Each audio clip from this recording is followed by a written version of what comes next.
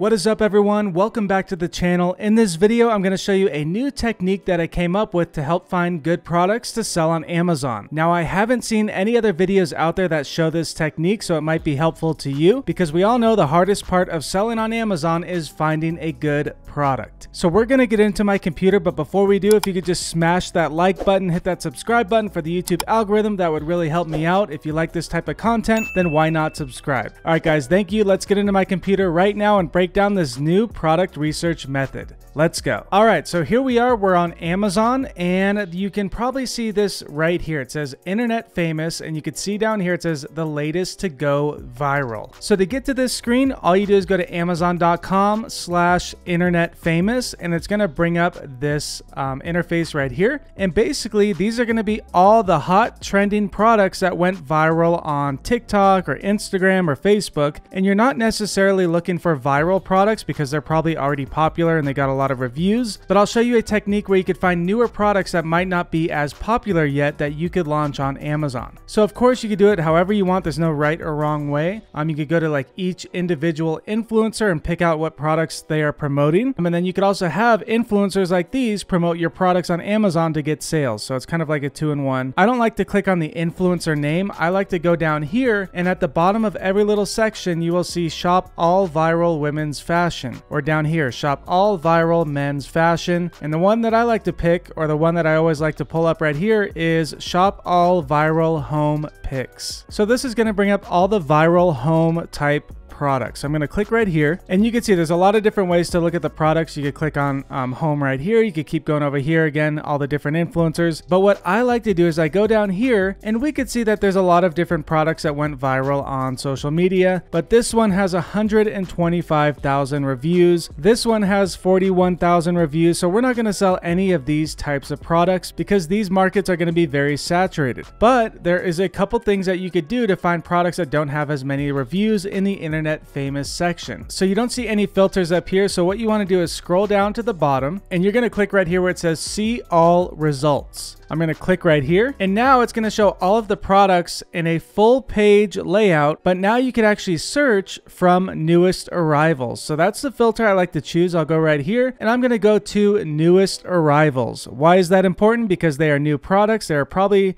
not popular yet, and you might have a way of differentiating that product. So I'm going to click right here on new arrivals, and now we could see the top sellers on home trending products. They don't have thousands of reviews. They only have 40 reviews. They only have 20 reviews. So now we're finding products that are not saturated, that are trending, that you might be able to sell on Amazon. So we're going to go down here.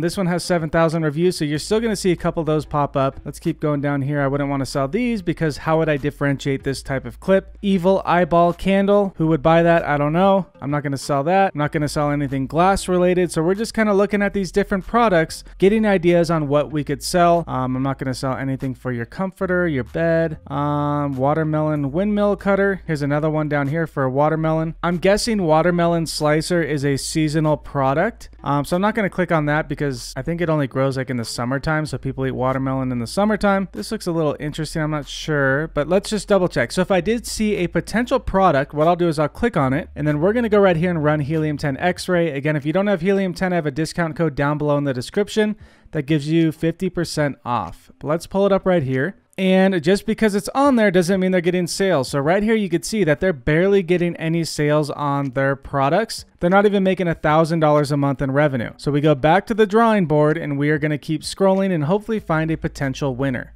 So here they are. That's pretty funny. A Lego plant. Let's go to page 2. Retro poster wall art print. You can see they only have 7 left in stock.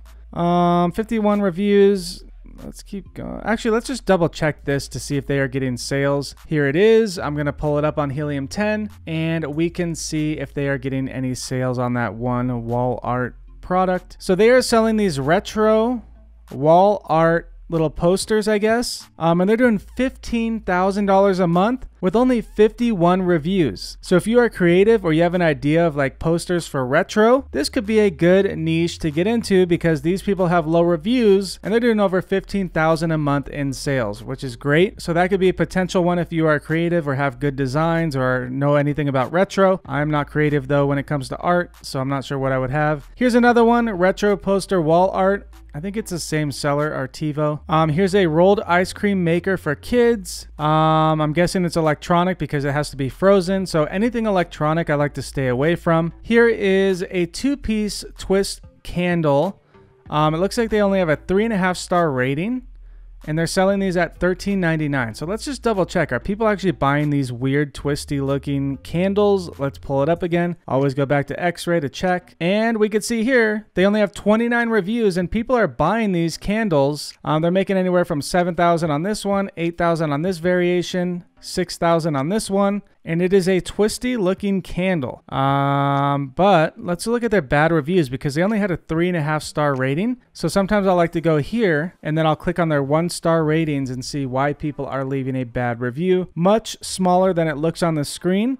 So that is very key. On your pictures on Amazon, you always want to have a picture that shows the actual size, either next to someone's hand or like the dimensions, because people will get these, and if it's not the same size as they look in the picture, they are going to leave a bad review. So I always put a picture on my listing that shows the size, a comparison, either to like your hand so they could kind of compare what size it is. But yeah, you always want to put a comparison picture on your listing. Again, here's another person that left a review that says small. You could come in the market, maybe have a different twisty design candle. I don't know what it would be, but you'd always want to have a picture showing the actual size, and you could have a better rating than this seller on Amazon because you can't tell how big this product is. But yeah, that's another example of a product that popped up that's doing pretty good under these trending products that are popping up under the internet famous category. Again, you're going to have other products on here. Marble taper candle holder, artificial front door wreath. Here's that slushy cup that everybody has probably seen. Here's like little woven coasters, I guess. So you could also get ideas just by looking at the keywords. So a woven boho coaster. I would have never known what that is, but they only have 15 reviews. They're selling these little things at 22 bucks. And let's see what they are actually making on Amazon. They're not even making $1,000 on Amazon. But what you could do from here, just because this seller isn't making any money, you could go right here, copy the main keyword, which is typically at the top, woven boho coasters. Go right here, paste it in, and then let's look at the market for these. And we could see now we found a market where the top seller, I mean, they're selling at a very low price point, but 98 reviews for the top seller. All of these sellers have under 1,000 reviews. This one only has 152, 59. You get the point. This seller does have over 2,000. So what I'll do from here, because I do see sellers on page 1 with low reviews. Let's go right here.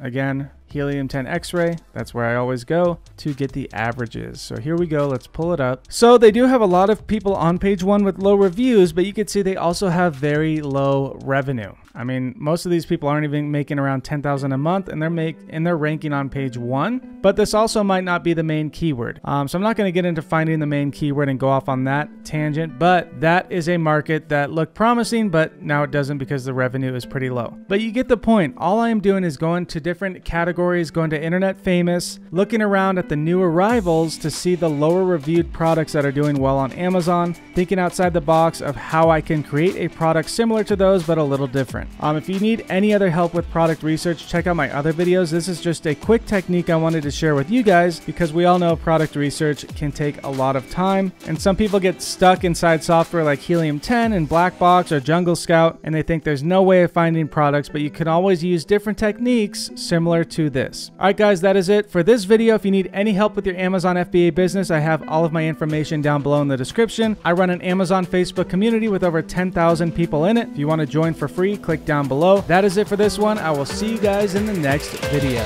Goodbye.